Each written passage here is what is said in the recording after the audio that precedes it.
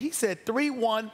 I don't know if this team can beat the Toronto Raptors without me, but I damn sure believe we can beat them with me. I want the chip, and I'm going for it. And I think when we talk about Kevin Durant, the basketball player, and the person, that's what we should be thinking about, the fact that the brother wanted the chip. And he wanted to, and by the way, if he wanted to eclipse LeBron and do what LeBron did, but one-up LeBron's 3-1 deficit to come back to win a championship, all of that is a part of the competitive fervor that we want from great athletes. I have no problem with it. KD looks valiant, absolutely, today. Here's the best case scenario for what just happened. KD, because my reservation, the reason I said I don't think he should play unless he really wants to play, but understand what he's risking. It's not the money in the free agency. Remember, I said this yesterday. Yes, you did. It's that he's risking the rest of his prime. You said it yesterday, you said it last week, you said it 2 weeks ago. That's what concerns me. And let's say he's never the same player again. That's more likely than not. Understand? Like, if he overcomes it, he's beating the odds. Probably never going to be the same. Because of the nature of the injury, how many players have come back for what they've looked like after that, and his age. That makes me sad, and Very I don't want to believe that. However, here's the best case scenario. I'm telling you right now, without KD's contributions in that game, they surely lose yesterday. They had an 8-point lead when he went out. They won by 1 single point. Mm-hmm. So what if they stay alive? And according to BPI, they should win it, Oracle. I think they're going to lose it, Oracle. But let's say they win, and they bring it back here and win another title. Then KD sacrificed the rest of his prime on the altar of contributing to another championship. That's the best case scenario. But who really profits off of that? Is it KD and his reputation? Yes, in a certain way. It's the Warriors, who then, if he does leave, doesn't even have to pay him for his decline. Got every single thing out of him, created an atmosphere of pressure, and now want the executives want you to feel sorry for them for creating that atmosphere of pressure because they kind of feel guilty about it. They're trying to indicate to people. Mm-hmm. Thrilla in Manila, one of the most brutal prize fights of all time. Muhammad Ali, Joe Frazier. Mm-hmm. Eddie Futch, Frazier's cornerman, wouldn't let him out for the 15th round.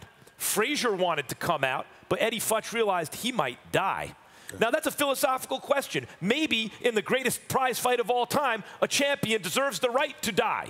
Maybe he does. I mean that seriously. Maybe who is someone else to say, no, this is what I want to do with my life. This is my legacy. This is the risks I choose to take. But Eddie Futch cared about him and the rest of his life and the rest of his career and said, no, may have won the fight. Ali said he was close to death himself. He wanted to quit in the 15th round, right?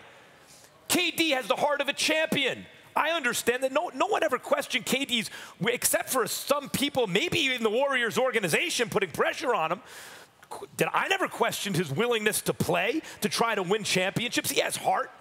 It is incumbent upon your cornerman to save you from yourself sometimes.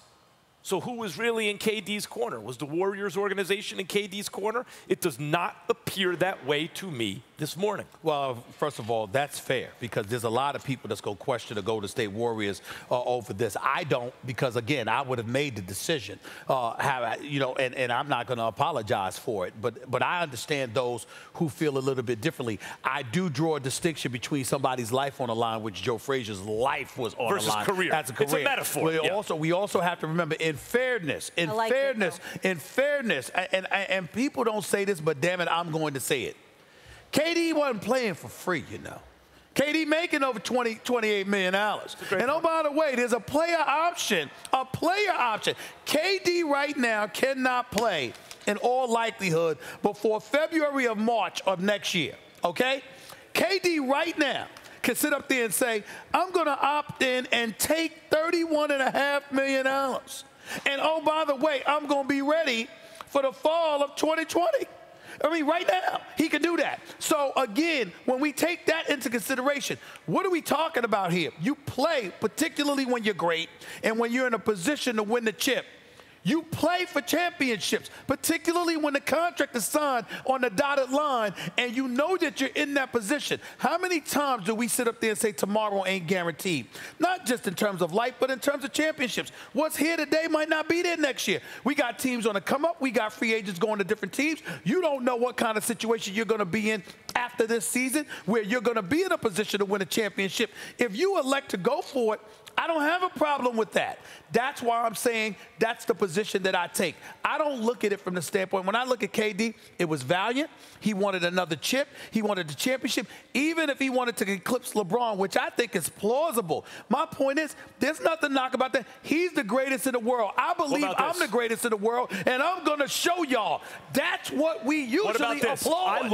I love your point about the salary, because you are getting paid right now to do this job right now. So who is to say you have to save yourself for later? And I said the player option, personal ambition. Right. Play option. Yeah. I just can't think about money at all today. Right. I'll say this though. Imagine what KD was risking in terms of the rest of his prime. I don't consider KD a top 10 player of all time. Although, you know, I don't consider him the second best forward of all time. Probably not the third, because LeBron, Larry Bird, Tim Duncan. But he's making a move. What about this? What about he stays healthy? He doesn't play right now. He goes to the Nets or some team that can actually win, Molly, or you know, like, and shows that he can be the best player on a team where it's not an unfair advantage, and winds up as the all-time scoring leader and continues his defensive improvements, right? And one day retires and says, okay, you want to talk about MJ and Kareem and LeBron and Bill Russell? You better put my name right in there with them. I'm talking about I have a case to be as the greatest player who ever lived. That was still on the table for him. But that's according to Max Kellerman. According to Stephen A. Smith and others, I think he's in that conversation right now. You think KD is in the conversation as greatest player who ever lived right now? I think he's in a conversation when you talk about greatest forwards that ever played the game. I think he's in that conversation. Greatest player. He would have been the all-time scoring leader. Well, listen, if you're going to put... He might have 5 chips. If you're going to put Bird in there, I can put KD in there. I don't put Bird in the greatest player ever Okay, well, I do. I put Kevin Durant in the conversation. When you think about his skill set, his size, the freak of Jordan, nature, Kareem, LeBron, and KD. I don't think he's better than them. I'm saying he's in a conversation in terms of his skill set, his talent, and his numbers. Oh, I'm sorry. KD's in the conversation.